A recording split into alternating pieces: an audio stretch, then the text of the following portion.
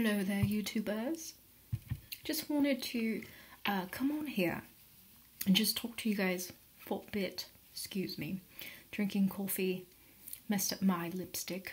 I just wanted to talk to you guys about something that has been really been sitting in my heart, I guess, over these last months that we have been on quarantine. And I just wanted to express to you that, you don't have to be a jerk to everybody.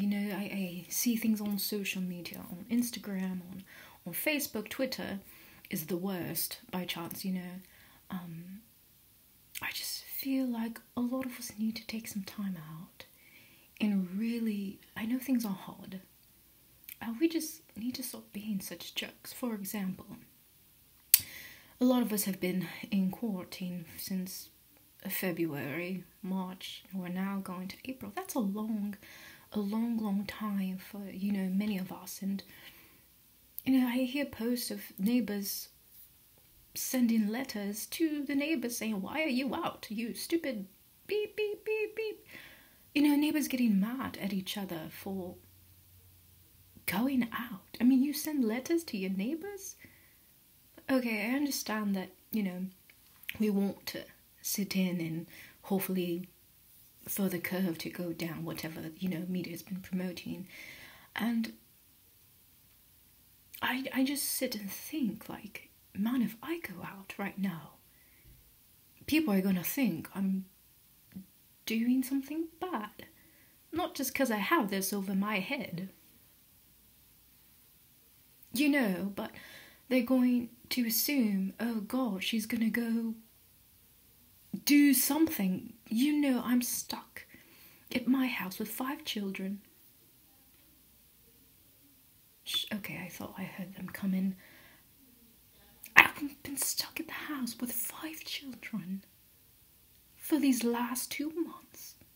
God forbid that I get in my car and just drive around the city. Like, do we really have to be like that? Stalking people 24/7, looking out the window. Oh God, there goes Shelley.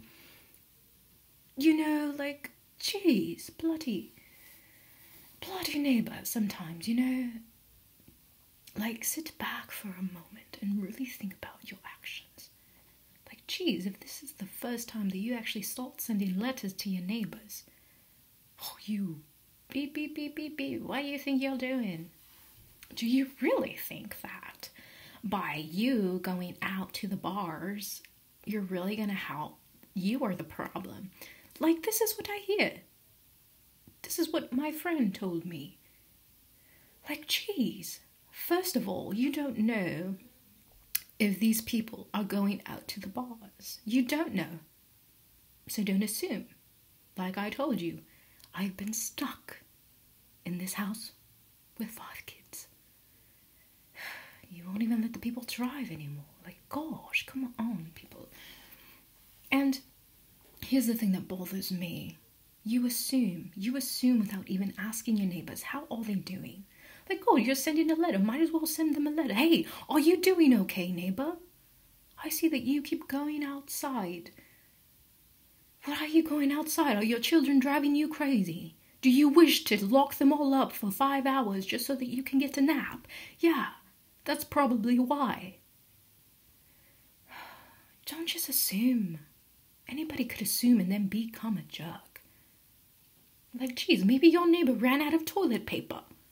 And they had to, halfway through their going to the, bathroom, put up the pants, run to the drugstore or store, market, whatever you want to call it, and get some toilet paper. And they're trying to get in and out because they still stink. They didn't finish going to the bathroom, if you get what I mean. Like, come on. When did we stop helping each other? That's all I want to know.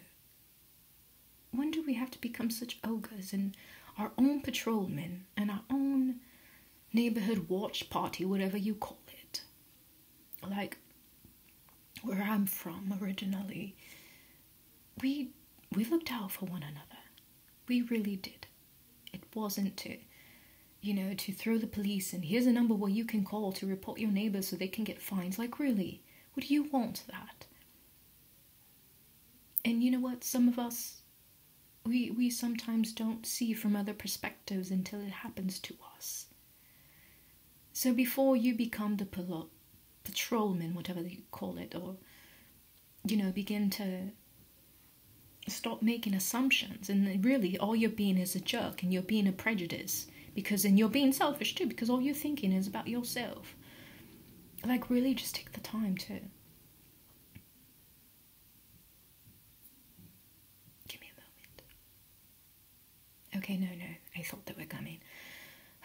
I'm gonna have to go now because I hear footsteps, and God, I'm gonna need to drive soon.